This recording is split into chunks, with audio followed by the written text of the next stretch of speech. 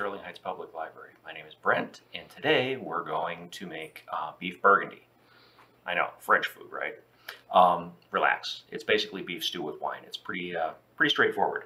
Come on down. We'll go over the ingredients. I'll do a little bit of prep work here in a moment, and then we'll show you how to put it together. So we're going to start off with about a pound of beef. This here is top sirloin. I got a good price on it. Nice piece of meat. Not the only thing you can use. Chuck would work fine for this. You can use round. We're going to be doing a technique on this called braising, which is going to be cooking it for a long time at a relatively low temperature in a covered vessel with a small amount of liquid. So that's going to tenderize even a more tough piece. This one's going to come together really nicely though.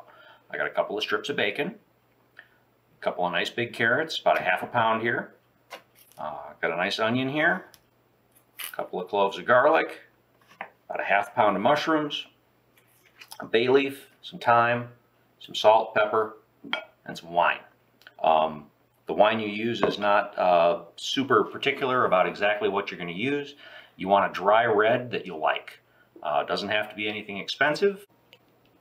Okay, so I've done a little prep work here, and I just want to kind of go over how I cut things here.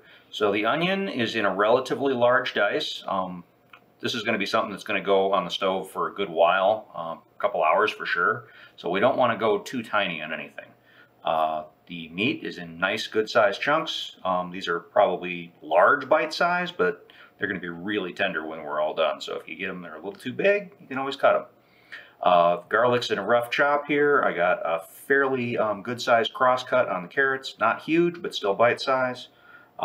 Mushrooms I just sliced in a nice thick slice. You can quarter them. You could leave them whole if you wanted to. And thyme, basically I just peeled that off of the stems and gave that a rough chop as well. One thing about doing mushrooms, when you're washing mushrooms, you'll see they sell mushroom brushes. Generally speaking, you know, yes, you do want to clean mushrooms before you use them, but most of the dirt that's on them should just, you know, brush right off. A light rinse is really all that they need. If you see some stuff sticking to them, just pick it off. Once these things are wet, they don't store. So don't wash them until just before you're ready to use them. And word of caution, they are a little slippery when they're wet. So we're going to bring all this over, oh, and the bacon. I just did that into crosscuts. We're going to render this first in order to get the fat for browning the beef. So follow me over to the stove and we'll show you how to make it. Okay, so what I've got here, I have got a small Dutch oven. This is about a 5-quart. You can spend a tremendous amount of money on these things if you get the fancy European ones. You don't have to buy the, you know, the fancy French one. Something like this here can be had very reasonably if you look around a little bit. It doesn't have to be enameled either. You can use the straight up Dutch oven. This will also work in any good size heavy bottom pot. You can even do all your browning in a skillet if you want to. So I'm just warming this thing up over medium heat. And we're going to start off by rendering the bacon. So just pop that in there. We don't want to crank the heat up too high on this immediately. We don't want to burn it. Okay, so I think you can see the bacon coming along in here. We don't need to take this all the way to fully crisp, but you see how it's kind of foaming up like this? We're getting a little bit of brown in the bottom of the pan. This is a good thing. So what I'm going to do here, I'm just going to use a slotted spoon to just kind of pull this bacon out of here.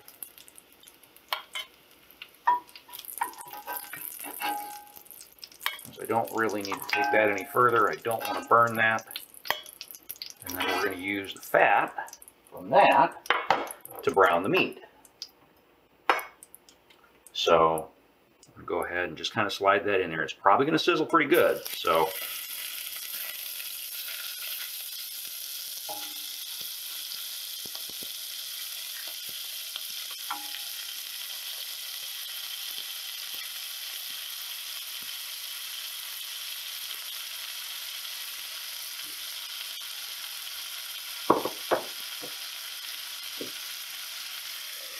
okay, now I'm just putting the cover on that for a second because if I don't, you probably won't be able to hear me. What we're looking for on this is a nice brown color. We're going to leave it pretty much alone. I'll take the cover back off of this here in a minute. Until it's ready to flip. So don't be fooling around with this too much while it's going. And don't overcrowd your pan. I'll show you what I'm talking about. You see how the pieces are just barely touching? You got a little bit of space still in the bottom there. If you put those too close together, you're not going to get enough heat coming into them, and you're going to wind up stewing it rather than browning it. So I'm going to let this go for a few minutes with the cover off, and we'll come back and I'll show you what I'm talking about. Okay, so we're back, and what we're looking for on browning meat, can you see that nice brownish color there? We're not looking for, you know, just kind of, you know, grayish like this. We definitely want a brown color on the bottom. So when you start to see that, and you can see that there's a little bit of liquid in here, there's not a ton, we can go ahead and we can start giving that a nice stir, flipping everything over.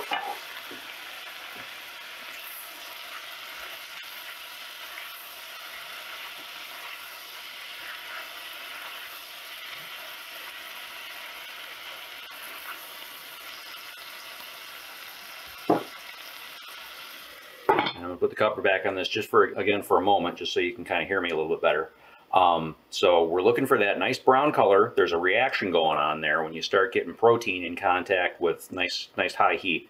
It's called a Maillard reaction. You're building not only that color, but you're also building a lot of depth of flavors while you're doing that.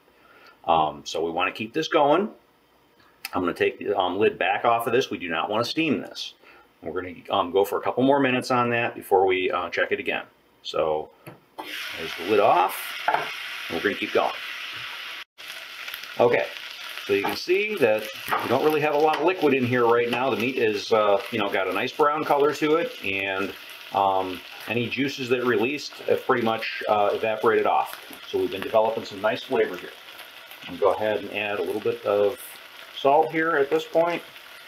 Not a ton. You can always add more. It's really hard to take it back out though, but you do want to season as you go. So a couple of nice grinds of black pepper. Go ahead and throw in a nice healthy pinch of that thyme. Give this all a stir for a second.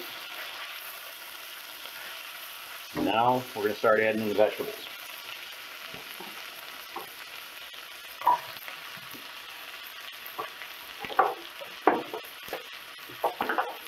Okay, so we're going to go ahead and put in carrots, garlic, and onions. We're going to hold off on mushrooms for a minute. Give that a nice stir. We just want to kind of get this started. We don't need to cook it all the way at this point. We want to get a little bit of that direct heat on the onions and the carrots. Start developing a little bit of flavor there too. So this has been going for another couple minutes. We're going to go ahead and add the bacon back in. We want all that flavor. We're going to throw in the bay leaf and the mushrooms.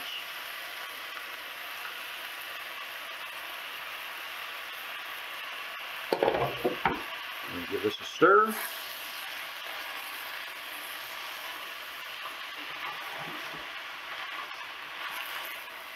We're going to let it go for just a couple more minutes.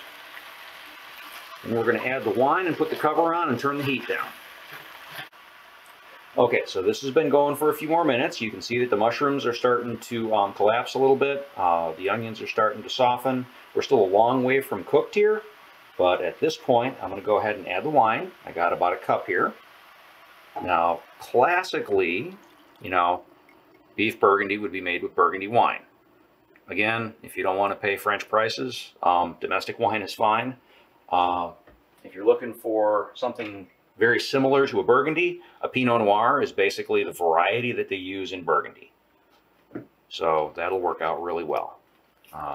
Other ones that work really well, you got Zinfandel or Cabernet works really well. Any of those. You can even use a Merlot if you want, but it doesn't have quite the same depth of flavor that some of the other ones have got. So we're going to go ahead and we're going to turn the heat down on this, bring it to a simmer, put the lid on. We're going to let this go for at least an hour, probably 2, maybe 3. If you don't want to do this on the stovetop, you can actually transfer this to an oven, set at about 300 degrees for about an hour and a half, 2 hours, which will give you, again, a nice braise on that. We don't have a ton of liquid in here. It's not covering anything. You can see it's just kind of up around the corners. So this is not a real brothy stew. The mushrooms I'm using today are creminis. Very similar to white button, usually around the same price, easy to find. Main reason I like them is they got a little bit more color and a little bit deeper flavor, but not a dramatic difference. If you wanted to use a fancier mushroom, you can do that. So we got this thing turned down, we got the cover on. We're going to let this go for about an hour and a half. We're going to come back and check on it and see from there. Okay, so this has been going with the lid on low heat for about 2 hours. And you certainly can enjoy it without thickening the sauce. But I'm going to go ahead and just thicken this lightly. So you can see that there's only a certain amount of liquid in there. I'm just going to sprinkle a little bit of flour across the top. And then gently stir it in. You do this right, you won't wind up with lumps. You don't just want to dump it all in one spot, though, because that way you will wind up with lumps. And then we're just going to put the lid back on this thing and let it go for about another 10-15 minutes. Just want to cook that long enough that the flour no longer tastes raw. I got some water on over here. We're going to serve that over some egg noodles. You can do rice or potatoes or whatever, or just, a nice piece of bread with it, but my family always did it with noodles. So once this is ready, I'll show you how to plate it. Okay, so to go ahead and serve this, we're going to go ahead and use like a pasta bowl. I got some just buttered noodles down on the bottom here. Go ahead and just get yourself a nice ladle full of that on there. Not absolutely necessary. A little piece of bread along with that is pretty tasty. One thing you're going to find is that bay leaf is still in there. Pick this out. This is not good eats. This is a neat recipe. There's a bunch of things you can do with this. Same general preparation. Works really well not only with beef. Works good with pork. Works good with lamb. Works great with venison. Chicken drumsticks actually work pretty good with this too. If you don't like bacon, you can use a little olive oil to brown the meat. If you'd rather go, maybe you're not doing wine for some reason or other, use a little apple cider or a little beef broth. This is a good one. Give it a try.